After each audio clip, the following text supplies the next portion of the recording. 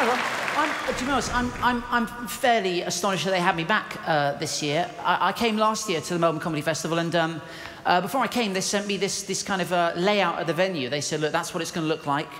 That's the kind of shape of it. That's the kind of lighting rig. That's the kind of space, etc. And I shouldn't have done this because I don't know these people. You know, it was an honour to be invited, but I couldn't. There's something I couldn't. I said, guys, just looking at the PDF, I've one or two fairly serious concerns. Does this guy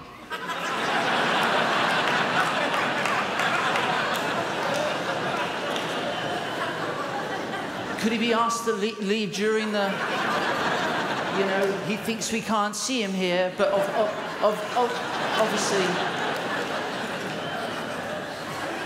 so it's good to be here. I kind of rail against any form of kind of bureaucracy, any form of kind of formality, particularly when it's on the internet. I don't like it at all. Whenever I go to book a doctor's appointment, I do it online. And they ask me to confirm my booking, and when they ask me to, they ask me to enter the reason for the appointment. And this really annoys me, so I just wrote, concerned I'm going to die.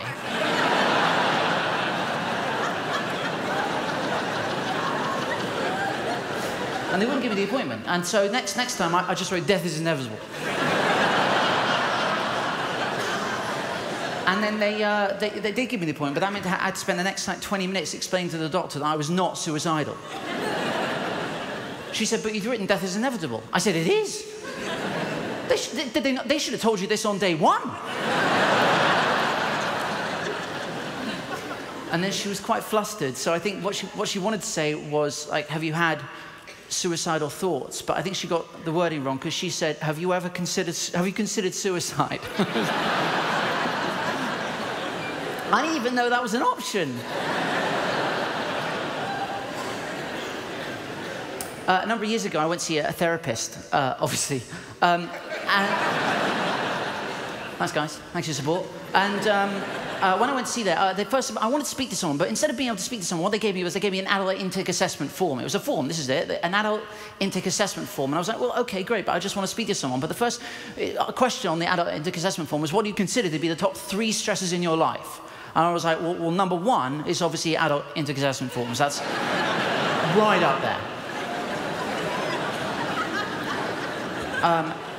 And then number 2 was obviously the formal classification of ineffable and principally subjective thoughts for the purpose of generalized psychometric analysis. And then airport security.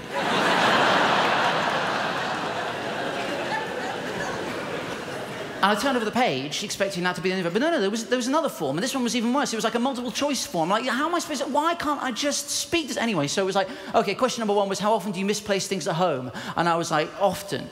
And then it was like, well, how often do you have difficulty getting things in order? And I was like, rarely. But then I realized that I actually had some difficulty, and I'd actually got them in the wrong...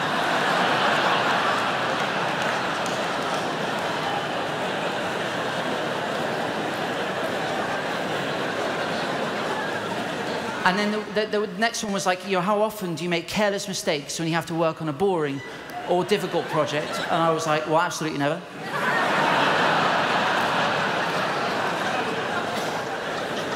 How often do you find yourself unable to make decisions?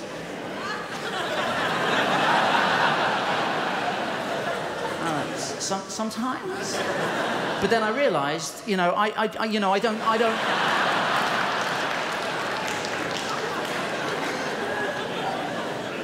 How often do you have trouble wrapping up the final details of a project? Well, I started to wrap it up, but then I stopped, you know, halfway through. And then the last question was, you know, when you're in a conversation, how often do you find yourself finishing the sentences of people? I was like, literally all the time. Thank you, everyone. Bye-bye.